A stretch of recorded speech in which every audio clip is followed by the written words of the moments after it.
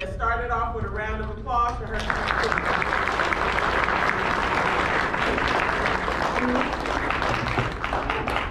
Hi everybody, good morning. Thank you. I forgot what it was like to be around kids that say good morning to me. I was told to kind of talk a little bit about my background and then maybe some, I don't know, tips and tricks and ideas. So I just kind of went with that, all right? So, and because we've all done this before, we've probably heard the speakers before, if you have questions, just don't forget them if you don't mind, and that way we have stuff to think about at the end together, because that's important, right? Otherwise it's just a one-way. So just think of stuff you can ask, because I don't want to go on the whole time. I am going to put this on so I don't go on the whole time. So yes, as Janine said, my name is Anjala Krishen, and we can move forward. I am going to talk, like I said, about my background, so let's just kind of get into it. So I grew up in Houston, Texas. And I was born in Kansas, actually. My dad came here from India, got to get his education, and so I am born and raised in America.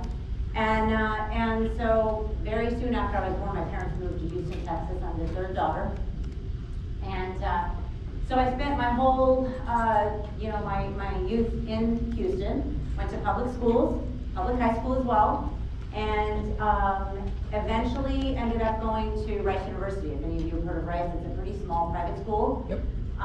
And I majored in electrical engineering, and it was okay. It wasn't my favorite. I did it, it happened, but it wasn't my favorite. What I did figure out during that degree, though, was that I liked to write also, so I ended up actually double majoring in anthropology. So I was like, I must be a strange human, because I like the math and science stuff, but then I kind of like the writing and the philosophy type stuff, so I couldn't quite get my head around what is it I really like. So I guess that's my first piece of advice. You don't need to know everything right now. Life is about going with the flow, learning as you go. So I just kind of did it. I got through it, and I put years because it's kind of nice to not be afraid of my age. I'm 53, and so yeah, let's do it. Are we really? Yeah. I love 53 so far. It's not bad, right? No. So getting there, it's just sort of, so that was 86 to 90, so you can kind of imagine that. That was a while back. Actually, most of you probably weren't even born or maybe not even thought of yet, which is okay. But those 4 years, what happened in 90 was kind of interesting. So graduating in 90 is significant because that's when the internet first started kind of booming, and when people were doing websites. And what happened was we got carried away. So when I teach internet marketing, I always talk about that. So right around 90, a lot of the software companies were really crazy. They were hiring, they had a lot of funding. So after graduating, I got my first job in California in a place called Oracle Corporation, which maybe a lot of you have heard of. If you haven't, you definitely use their stuff. Like, they are the back end of almost every bank, every university. We're using their stuff. PeopleSoft is also owned by Oracle. It's a big database company, right? So they store information about people and things. And then in 90, a few months later, they laid off a ton of people. I survived the layoff, but in my head, I think I lost my loyalty to Oracle. So I had already quit Oracle and gone to another company within a year. I went to a company called Information Dimensions within a year, got a raise. Of course, at the time was supporting somebody in school, so I really needed to worry about my income. And then within 2 years, I decided to move to Cleveland, Ohio. So spent a couple years in California. I was battling was working 6 a.m. to 3 p.m. because of the traffic, which was not fun. Some people say, 8 o'clock at night. So I said, you know what, this is for the birds. I'm going to try Cleveland. So we moved to Cleveland, and weirdly, I accepted a job at a company called Lincoln Electric. And I had made that connection when I was at Rice. And Lincoln Electric is a welding company. And so it was a huge shift to go from software to manufacturing. And I became a certified welder. And then I said, I don't like this. And I went back to Oracle in Cleveland, spent just a few years in Cleveland, realized I'm not a huge fan of 6 months of snow, and ended up moving to Virginia. And I spent about 13 years in Virginia. So I actually, until now, it's been a lot of my life in Virginia. Now I've kind of passed that up in Nevada. So as you can see, I've kind of moved around a lot. And in Virginia, I also worked full-time for many years. So that's kind of the second bullet. In total, I worked 13 years before I went back full-time to school again. And during that time, I got my MBA. So an MBA is basically, it's called Masters of Business Administration. It is kind of a cool degree where you, and now I'm directing the program, and we are interested in students who have a really broad range of background. They may not know what they want to do in the future. They're sort of dabbling and they want to become managers of some sort, but they may not know in what field. So I got that part-time while working full-time. So we have, that's our current program at UNLV, is a part-time MBA program. So a lot of our students work full-time and they get their master's. And then I decided to go back to school again. So in 2003, I went back full-time to Virginia Tech to get my PhD. And it was a 4-year program. And since I graduated in 2007 and accepted the job here, so since 2007, I've lived in Nevada and I've worked for UNLV. So that's kind of my whole background. As you can see, I've moved around quite a bit. I grew up in Houston, lived in California, then Ohio, then Virginia, and now Nevada. So I guess the first thing to tell you is you don't know. You don't know where life is going to take you.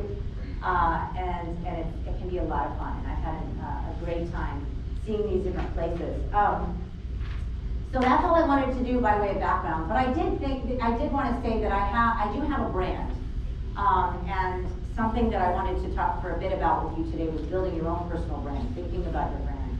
And actually, I was asked to give a talk that is brand new that faculty are going to be watching and then using in the classroom, and it's on building your personal brand. So I'm going to see how the time goes, but I might want to show it to you. It's about 5-6 minutes. But at the bottom, I have a couple things. One is athlete plus academic, and I say that because that is kind of that has been fundamental to who I am, and how I raise my daughters, and what I do in the classroom. And pretty much everything I am about is about being both. I've always told my kids, you don't have to pick. You know, you can be a runner, you can wear lipstick, you can be an academic, you can be super serious sometimes and super fun other times, and you don't have to pick. You don't have to be one thing. You can figure out how to merge yourself together. And so for me, being athletic has always been really fundamental, and I've done it. I've always, I count my steps, I have my watch on, just because it helps me. For me, health is as important as anything else, when I say wealth. But life is not just about a job. You have to have your physical and mental health. So that, like I said, has been fundamental. And I have a website. It's actually built by my former students, and they've maintained it. But it has the athlete academic flavor. I haven't really, unfortunately, kept up with that one. And then I have the one that's the UNLV website, which is, I tend to use that a little bit more. So yeah, let's move forward. So I kind of wanted to talk about a few things that I've over the years given talks. That's kind of something that I think as university professors we tend to do a decent amount of these. And some of us more than others, but that is something that has been fairly constant for me, is that I have done talks over the years. And so one was UNLV Creates talk. That's a talk that we have brand new undergraduates come do, so it'd be you in a few years, hopefully come to UNLV if you want to. And they come in and there's just tons of them, and we're on a stage, whoever gives the talk. And so the talk that I gave a few years ago kind of brought in this, and you can keep hitting the buttons, but I called it consuming to creating, watching to doing, seeing to being. And so what do I mean by that? And so it's a talk of itself. It is on the internet if you ever want to watch it. But I don't want to give the whole talk, but what I was going to say was, I bring that in because as marketing faculty, what I research is called consumer behavior. And so we talk a lot about how consumption is everything. I mean, of course, I think marketing is fundamental. Whoever teaches whatever they teach is always going to say that to you. But right now, you're consuming. You're consuming whatever I'm telling you, my information, right? Take a breath. Let it out. You're consuming air, right? And you need air, and air feels good. And to live, you're consuming food. You probably consume digital stuff all the time, right? You love your phones, you love your Netflix or your TikTok or whatever it is that you like. And so consuming is really fundamental. We do it all the time.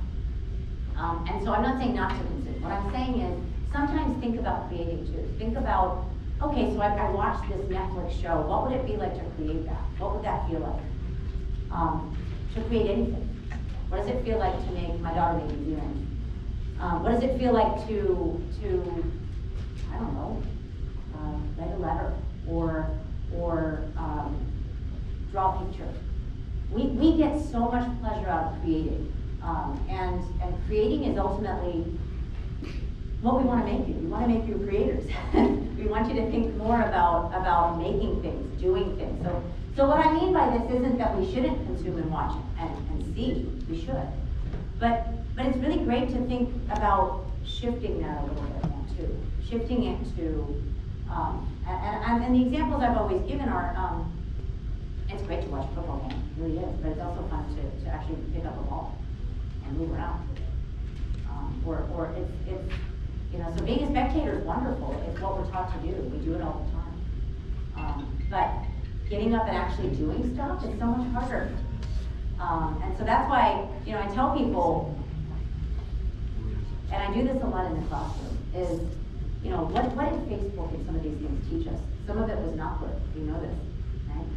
But one of the things it taught us that was not good was, you know, you see this post, whatever, or Instagram, and you like it, you just like it, you love it. They didn't have a lot at one point, now they have it. I ask my students, who cares? Who cares?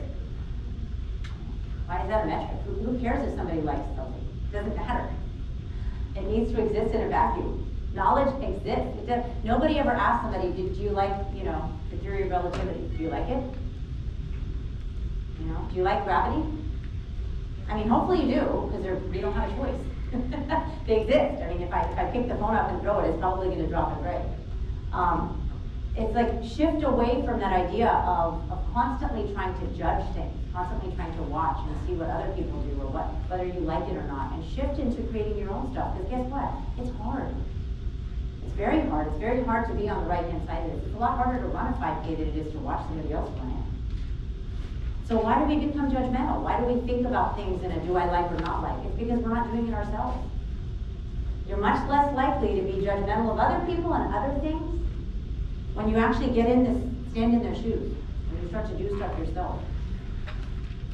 It's weird, it happens. Like maybe if my daughter did make these, might not like them that much, right? But I know how hard it was for her to make them. I know it took her creativity. She had to think about it. She had to watch videos. She had to buy the stuff. She had to put it together. The gift means a lot to me. I can go buy a pair of earrings. I'm sure I can afford that.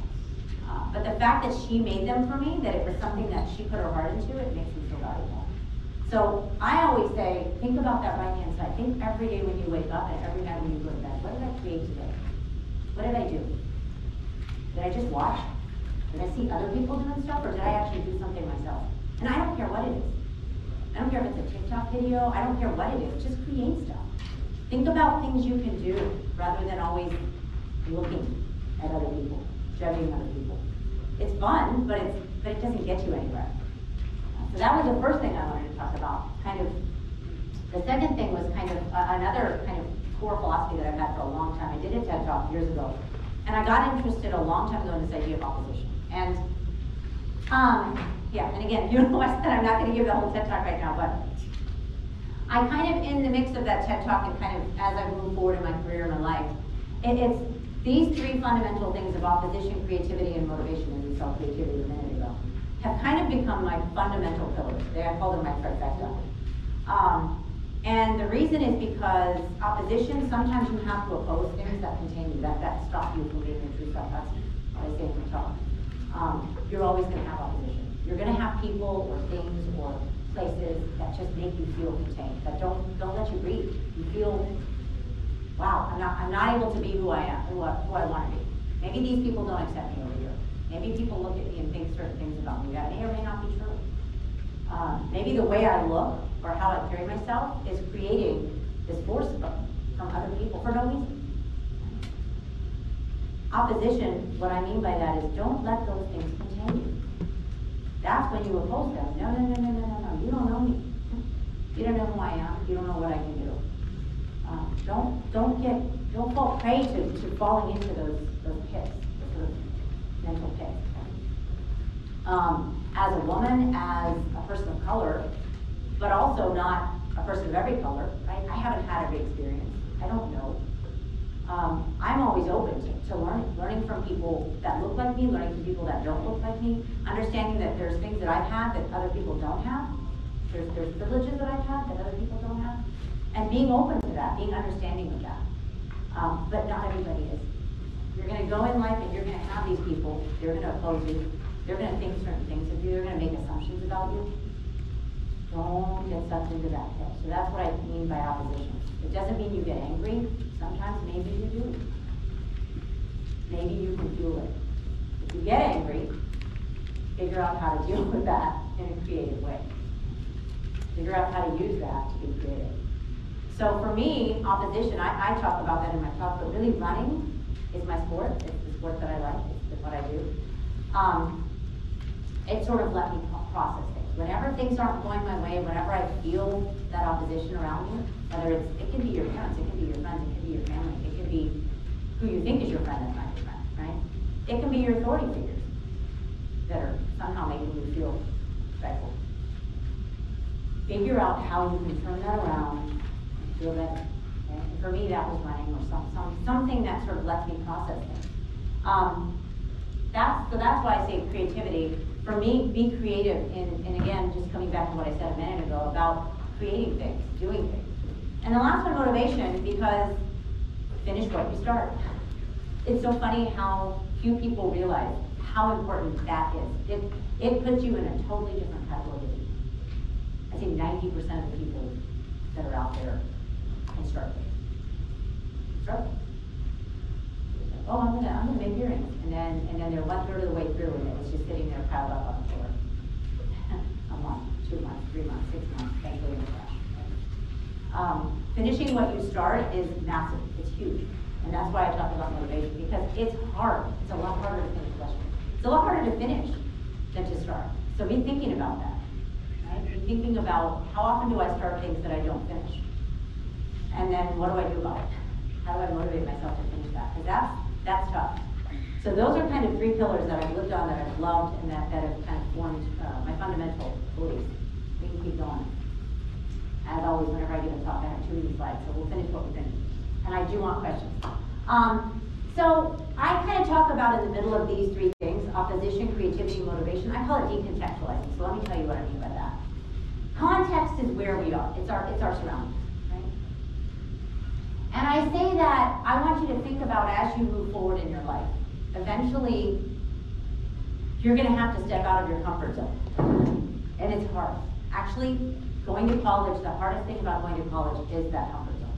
It's feeling like, man, I'm going to be a little ant, you know, and there's going to be a huge forest. And I'm just going to be crawling around this forest and no one's going to know who I am. I don't want to get stepped on. You know, and I'm just going to be kind of lost. And that decontextualizing, that becoming the ant in the forest, it will change you forever. You will never be the same in a good way. Because it gets you out of your comfort zone. We're not meant to be, you know, be in the same place our whole life. We're supposed to grow and move and change. We're supposed to meet people. Today I met somebody that I didn't know on the same campus. So it's that decontextualizing is what eventually will help you. You will learn to make your own friends, create your environment. And it's what makes, I'm going to say growing up, or you all like to call it adulting, it's what makes it difficult. It really is hard. So I like to say that sometimes what makes it difficult is the idea of success and failure. So something that I want you to take away, and again, take away what works for you, right? These are just my ideas, they may or may not work, but take away what works for you. But I want you to be thinking of success. I would love you to think of success as trying. Just trying. And failure, think of that as not trying. You know, you start taking that away, you go, wow, that can really change my life. You know, I entered a competition, whatever it was. I don't know what competitions you guys have anymore. I had science fairs, spelling bee, all of those things. History fair, you name it. And I never won half of them. You know, and it was a lot of work. It's like, man, project together, and I gotta be vulnerable because I gotta stand out there and talk to people I don't know. And then they walk away and I'm just kind of standing there feeling all judged. And then I'm waiting and waiting and waiting and waiting, and then eventually my name doesn't get called because I don't win anything. And it's hard to not win, right? But But that shift that I did early on and that I encourage you to do is to just try. Because guess what? Trying is success. If you decide that that's success, it can really shift your life, because then you'll try a lot more things. You know, you'll be at the start line and actually finish something that you may not win. You may not even get any recognition for it, but it's going to change you again. It's going to create that sort of step change in your life. You're going to go, oh wow, I did that. I did it. It's it. I won because I did it. This is something that I taught my children. I always joke around with people that have teenagers. If your kids love you from 13 to 18, you did something wrong, right? Because if they love you, that means you didn't make them try. My kids did not like me for a long time. For a long, long time, they didn't like me, and it stinks. It stinks to have people loving you, and then one fine day they just decide that you're the enemy. But it's because, I was like, you're gonna try. You're gonna try this 5K with me. I don't care if you crawl. I don't care if you skip. I don't care what you do. You're gonna start it and finish it. And we would always be at the end of the pack. My daughter was 4. She started her first 5K. And we would be the very last one, and the whole place was cheering for us. We were in Virginia. We had like 75-year-old women that had finished before us, and 85-year-old, men and women, and here's my little daughter, and I'm holding gummy bears, and I'm just like feeding her one at a time. And she's like, why am I doing this? Why am I doing this? And I'm like, just because I want to teach you to finish something that you started. And because you look cute. Who couldn't love a little 4-year-old? But guess what? That changed her. I just talked to her this morning on the way here. She lives in Chicago now. But those experiences changed my kids. I could have been Taekwondo. They got beaten up. I come home, they had bloody noses. It's like, and why are you doing this to me, mommy? It's Thursday night at 8 o'clock, I'm tired. And I'm like, I know, so am I, and guess what? I'm in here with you. I don't want to be here either. I don't want to be here. So I always say try. Just try something. Try something as often as you can. It doesn't matter what it is. And you all know how to learn things. You have so many more resources than I did. How did she learned to do this from a video. There were no videos when I was a kid. If I had to learn something, I had to buy a book and then hope to goodness they had decent pictures. It's like, now you can learn anything. So do it. I'm looking around, I don't see any masks that are decorated. I know that's a thing. I know kids like to do that. You get some paints and you just paint your mask. But you gotta wear it all the time. Might as well look good. Paint your mask. Do stuff. Just do something. All right, let's keep going. I'm done with that. Victor. Yeah, so I just want to talk for a minute about, and I'm hoping that you all are going to ask me questions, because again, it gets boring listening to someone talk about stuff. But I kind of want to talk for a second about some of the things that I've kind of lived by. So I've learned in my life anyway, knowledge is power. And by knowledge, I mean reading, writing, learning. Anything that I can learn from other people. I've learned from my parents. I've learned from my friends. And I call it looking for those knowledge nuggets. It's so much easier. I was just teaching class on Wednesday, and at the end of my students had to do presentations, and I said, at the end of the presentations, I said, I'm going to say 3 good things about each presentation. And they said, why? And I said, because it's harder. It's harder to do that. Take a day, just take a day. I encourage you to do this. And try to think about only good thoughts for the whole day. It's freaking hard. It's really hard. We have this thing, it's actually been researched by people, their names is Kahneman and Tversky, okay? Tversky, if you want to look it up later. It's called prospect theory, but it also, a part of it is called negativity bias. We are actually hard-coded, but then society doesn't help, to think, to weigh negative thoughts heavier than positive thoughts. You see that again? We are coded to weigh negative thoughts higher than positive thoughts. So what does that mean? That means, first of all, if somebody says something mean to me, I don't like your outfit, I don't like your hair, you're too old, you're too fat, you're too ugly, whatever. I'm going to take that more into account. It's going to make me feel worse than if somebody says something positive. You're beautiful, you're smart, you're intelligent, you're perfect, whatever. That negative thought is going to actually weigh heavier on me, and it's going to be more easily recalled. That's terrible. What that means is that, one, so what are the takeaways from that? One, don't say mean stuff to people. Because think about it, it's going to weigh that much more on them. They have to get 5 positive thoughts for that 1 negative thought. It's so hard for them to overcome that. 2, if you say it, you're thinking it. If you're thinking it, it's weighing you down too. Like the negative thoughts are just weighing you down. They're like an anchor, and you're just sinking to the bottom of the ocean. It's without a scuba tank, right? So that's what I mean when I say, knowledge is power. It's when you try to learn, when you try to make knowledge the center of your universe, what you'll notice is you're less judgmental. There's no place to judge knowledge. If I ask you a simple question, if I say to you, it turns out I have high cholesterol. How do I lower my cholesterol? And it turns out that I've got high cholesterol. How do I lower my cholesterol? What would you do to answer that question? Somebody tell me. What would you do if I asked you that question right now? Yes. Offer advice. Offer advice. Where would you get the advice? Yes, with your hand.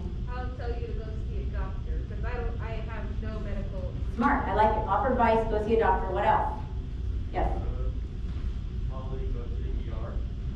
Tell me to go to the ER. What else? Yes. Do research. Ooh, I like that one too. Do research. So I got 4 answers. See if I can remember them.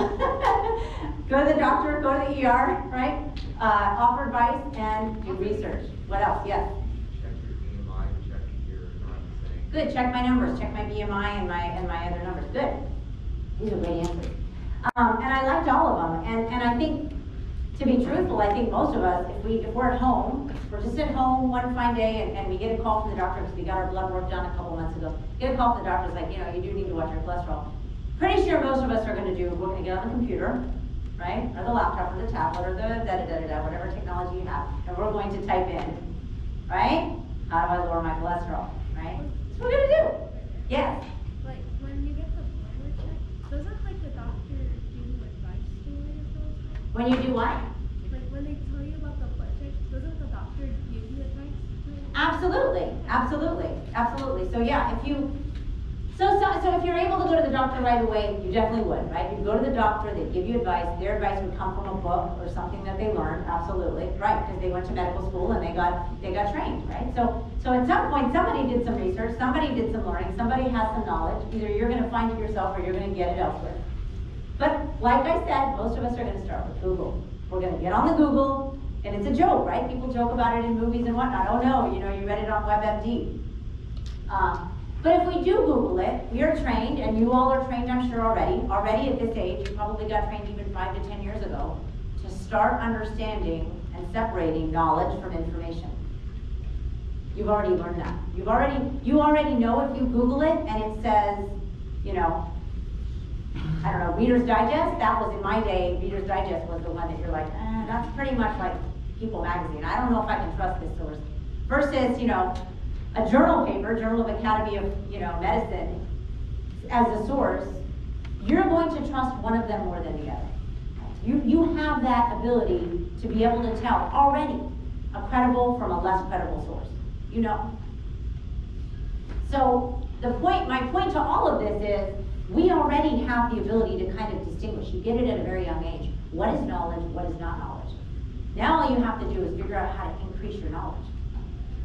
Because guess what? Knowledge really is power.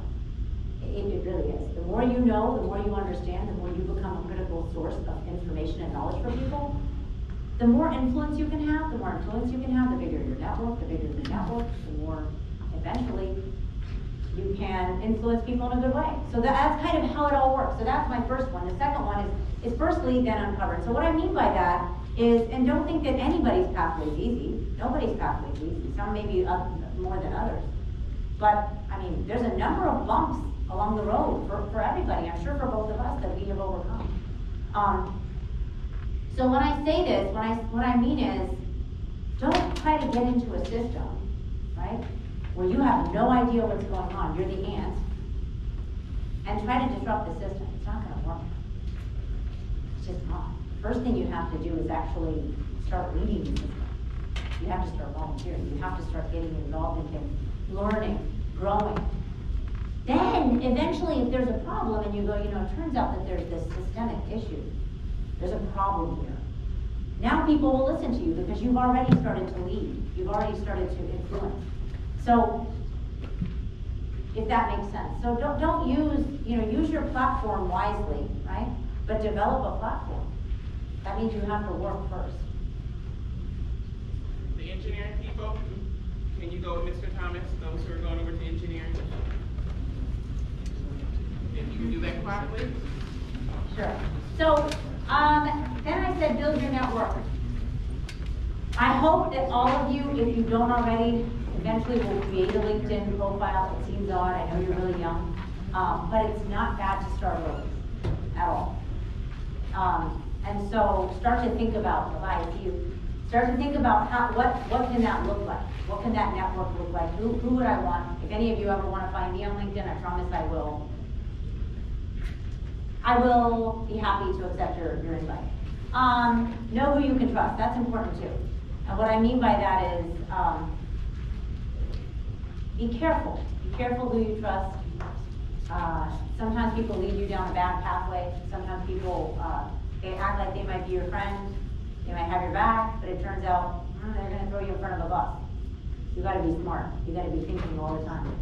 Can I trust this person? If so, why? That's another lesson that my kids at a very young age, I had to teach them, and they didn't like it. They hated me for that. We talked about it sometimes. They called me judgmental.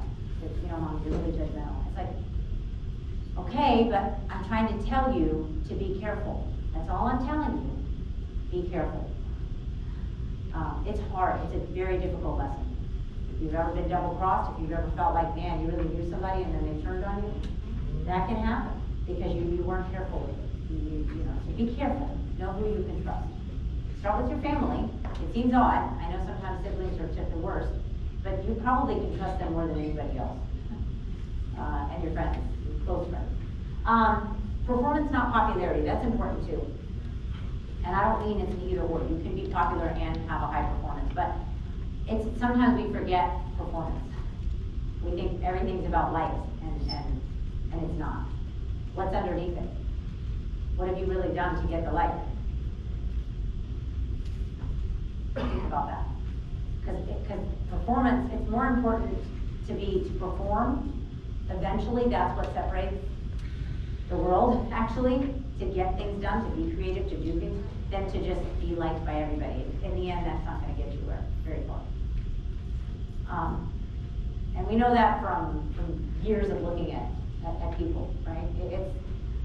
I think we think that it's easy to be popular, right? That it's, oh, they're so lucky they're popular, but that popularity kind of eventually isn't enough. It's just not enough. So, I say win the game and then change the rules. Don't ever try to change the rules of the game. It's not going to work, not unless you won it first. So if they tell you what the game, I always say, tell me the rules of the game and I'll either win it or die trying. But just know the rules of the game. What is it I need to do here? What is it I need to? Okay, I need to get all A's because I'm in school. Fine, I'll get all A's. Fine. Then I'll become the teacher, and then as a teacher, I can actually have an influence and I can change the rules. Maybe I change it up. Maybe it's not just about getting A's. Maybe it's about getting A's and being creative. I don't know. You can create the rules in your own classroom eventually, but you need to get there, right? So, I say do not be silenced. I think it's important to have a voice. Figure out what that voice is, what it can look like. Like I said, be creative. Maybe again, you make videos. Maybe you write stories. Maybe you write poetry. Maybe you create things. Whatever. That's not being silenced. You can say how you feel. You can have a journal. You can write a book. These are things you can do. So use your voice. Your voice is one of the most important things you have.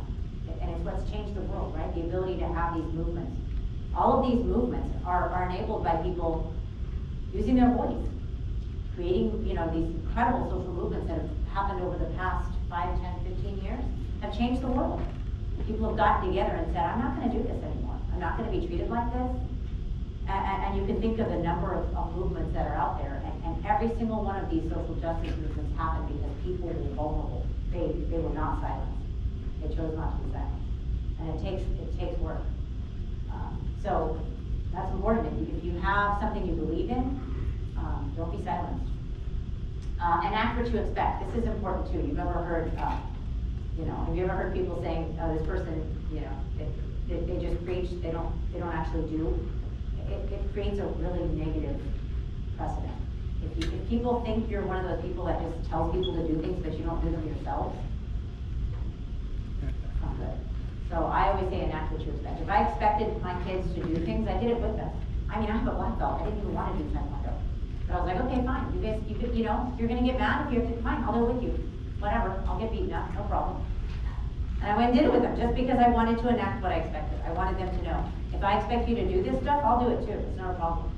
And I would do, I don't say crazy, but I do some crazy stuff with my kids. I started this thing called Mile a Day. And they'd say, what is a mile a day? And I'd say, a mile a day is you do a mile every day. I don't care how. I don't care if you walk it, run it, bike it, skate it. I don't care. You can't have a motor, that's what I was telling them. There's a motor, but you can do it on wheels. I don't care what kind of wheels. And they just were like, okay, a mile a day, I'll do it. And sometimes they'd get to 8 o'clock at night and they're like, oh, I didn't get a chance to go outside, Mommy, it's really cold. I was like, okay, the treadmill's in the basement. I get out of the basement and walk a mile. But it taught them something. You know, it taught them that it was a simple thing. It was a simple thing, but I was like, you know, movement's important. It's important for your body, it's important for your mind.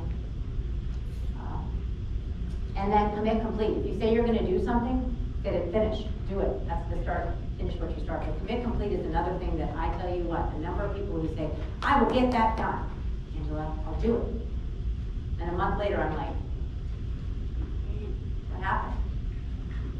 December 11th, so you're going to be able to finish it by the 15th. Are you sure? 15th? Yeah, I'm positive 15th. It's now the 25th, Christmas Day, and I'm like, yeah, I got nothing. Where is it? You think we could put up with that from Amazon? If they're like, oh yeah, I'll get that to you in 3 days, and then it showed up like 6 months later, I think we'd get pretty mad. In some cases, it just disappears, right? People just commit to things and then don't ever do them. They're like, oh yeah, I never said that. People avoid those people. So don't make empty promises. It's like if you say you're gonna get something done, do it. And guess what? If you can't do it, then don't say you're gonna do it. It's like a magical thing. It's magical, because it's like, I'm not going to put my foot in my mouth. I found myself a bazillion times saying that. Guess what? There's no physical way I can do this. This talk was gonna be December 4th, right? Yeah. And then it had to move. And I said, and another colleague of mine said, I'll do it. And I said, no. I said I was gonna do it, I'll do it. I'm not going anywhere, I'm in town. I committed to it, I'm gonna do it. I'm going to follow through, because that's what I said I was going to do. So it is so fundamental to your core. Once you develop that philosophy, you just say no if you can't do it. It's like, Angela, can you do this, this, and this? It's like, you know, actually, no, I can't.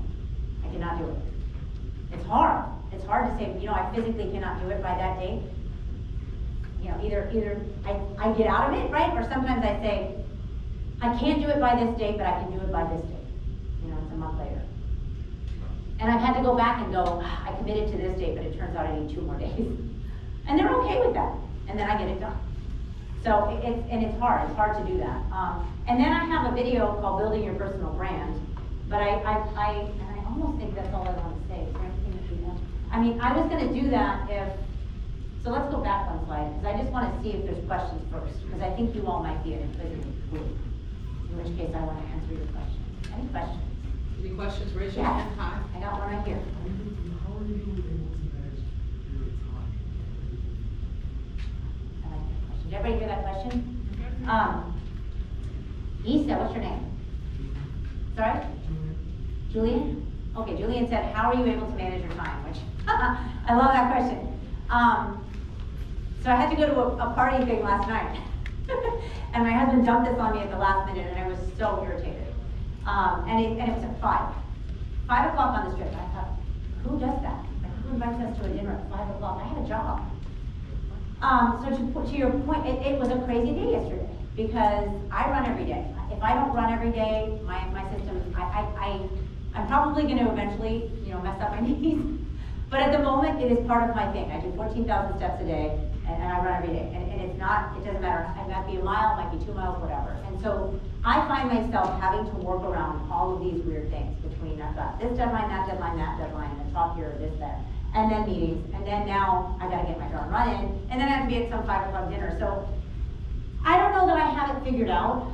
I think I will say this. I have I didn't bring it with me, but I use physical planner right now. It's called Passion Planner. Maybe you like physical planners. This is a company that my daughter told me about that was started by a woman that, and it's called Passion Planner. And my daughter got into it, and I got into it, and I love it. So for me, I will put things on there. Something that I learned about managing my time is I have to celebrate the things I am getting done. sometimes looking at Google Calendar gives me the hives, because it's like, it just makes you feel like, it's like a suffocation on the screen. So I needed my planner so that I could go, okay, I actually submitted blah, blah, blah on, I don't know, December 8th. Even though today wasn't my most wonderful day, I did this, and I feel good about it. So for me, managing my time is a lot about just balancing, and it's hard. And again, I've been giving you tons of advice. I don't know how much of it's any use to you, but I really have to manage me as a human, and what can I do, and what do I need, with everything else. And that's the hardest challenge for me. And I'm on my second and hopefully last marriage, but and my husband is also a faculty member, and we talk a lot, because I think living with me is quite the trip, because I'm just always doing a lot of different things, and I'm balancing a lot of stuff. But if you've ever spent time with me, you'll realize I try really hard not to sacrifice the things I need, and I try to be there for other people, but it is important to me. And so I started new things, and I'm always learning. The last year or two, I did learn, if I am trying to run, if I am trying to get my exercise in, that's my time. So I will not answer my phone unless it's my kids. And even if it's my kids, a lot of times because I'm like, okay, it's, whatever, 4 o'clock on a Friday. If my daughters, and I have 2 daughters, if one of them's calling me, now they're both out of town, maybe something's up, I'll answer it, hey, I'm running. Okay, I'll be back. And that's what I do, because I just got to a point where it used to be that I would just be done. I would just stop my run and do whatever I had to do for somebody else. And I started learning that was making me angry. I was getting upset about that, because that was my time, and I needed that time. So it's a balancing act. I guess to answer your question, it's a balancing act, but I really encourage people to use tools. Use tools at your disposal. I mean, use a planner. Write down the things you have to do, a to-do list, and then, or your phone if you guys have the notes or things like that, or you want to use, there's so many new technologies for managing time, but use something and celebrate what you did, not just what you have to do. Because sometimes just being driven by, I need to do this, and this, it can kind of lead you down a pathway of stress all the time. So, I hope that answers your question. Other questions? Yeah. What was one of your favorite things you have learned? In life, in my whole life? Yeah. Favorite things I've learned. I'll do a class, and then I'll do a life thing.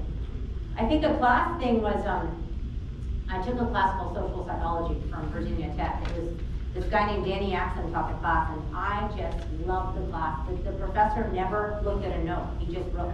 All of the stuff was from the top of his head, and I was just crazy learning. But I loved social psychology. It taught me so much. So I think that was one of my favorite classes I've ever taken. Favorite things I've learned, other than the class. I mean, I love Taekwondo, I'm not gonna lie. In the beginning, I thought, this is the worst thing ever, what is this? But after a while, it was really great because it's hard, and it's bizarre, and it's its own thing.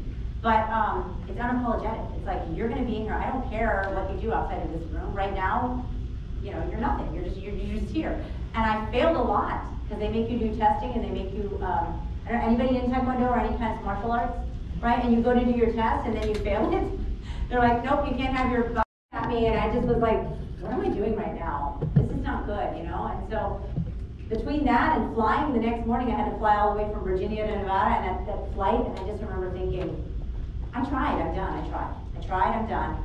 And then I got back, and Mr. Abbott talked to me, because he knew I was really upset. And he talked to me that Saturday when I had gotten back on Saturday, and he said, are you okay? And he said, you didn't cry or anything on the phone. And I was like, yeah, I didn't. And I said, yeah, I'm okay. And he goes, are you gonna try again? I said, yeah, I'm gonna try again. He said, really? You're moving in a few, like I was moving in a month or two, and I said, yeah, I'm gonna try again. And I think I failed it again, and then I passed it the third time. But I failed twice. So that was a big, huge learning lesson for me. I think the most important thing I've learned, and I always tell that to Mr. Abbott, I still kept up with him, he's in Roanoke, Virginia now, but is, you can learn from the weirdest things, but to me, experience teaches you the most. Teaches you more than anything else. Other questions? Yeah, one last question. All right, one last question. What do we got? Yeah. Okay. Is that an advantage to decided to start doing a mile run? Because I have to do a mile run for always eating every single day. Do you? Yeah. Oh, I love it. So why did I pick the mile? Is it terrible? Is it hard? No, it's just like I was running Yeah, why did I make my kids do it? I do more than a mile, but I made my kids do, I don't know, that just felt like a really good number. And I used to tell, and I had this saying, I like sayings in case you guys have noticed, they're all over the place. I used to say, any mile is a good mile. And my kids actually took that to college. That was my saying, whatever, they put it on a big board at school. But I don't know, I think I like it. I think it's just hard enough, but not too hard. It's hard enough that it doesn't, have you ever felt like you're being pushed a little bit too much? And you're surviving it, but it stinks? I mean, you're just in this moment where that's what a mile does. To me, a mile is just enough that it's a challenge. Even for somebody, I can tell you, I don't know anybody who thinks it's easy to do a mile of anything. Certainly not swimming. I would drown pretty much if I tried to do a mile of swimming. I'm not a good swimmer. I think ish on a bike. A bike is maybe a little easier, but it's still, it's still a few minutes on a bike. Certainly walking a mile is a decent amount. If you get out and walk a mile right now, you're going to be out there for a little bit. You're going to have 15, 20 minutes. And running a mile, by about the third, if you do it in a track, the third lap, you're a little pooped. It's like, yeah. Actually, I thought I physical fitness movement my already. Good for you. I did it within 10 minutes. You did it in 10 minutes? Yes. Good for you. That's for you. That's 10-minute miles are hard. That's a hard. If you've ever done a 10-minute mile, that's great. That's really good. That's about a 6.0 pace on a treadmill. Get on there and try that, guys. That's hard. And the thing is, you've kept it for a long time. So good for you. And that's the thing you have to remember. It wouldn't have mattered if you did a 15-minute pace. It wouldn't have mattered if you did a 20-minute pace. You just do it. Just do a mile, guys. Try doing a mile today. You'll notice it'll make a difference. It gets your blood flowing. You don't have to run. You can walk. But it'll get your blood flowing. You'll be breathing. You'll be kind of like a little movement kind of happens. Yeah, I encourage it. So get up and move around. Listen to some music if it makes you feel good. Get your space. Kind of gives you time to think. If you have a dog, walk your dog. I have a little bitty dog. I just walked him already this morning. But yeah, health is right there with I'm going to say wealth, but because they rhyme. Thank you so much, all of you. I hope you learned something.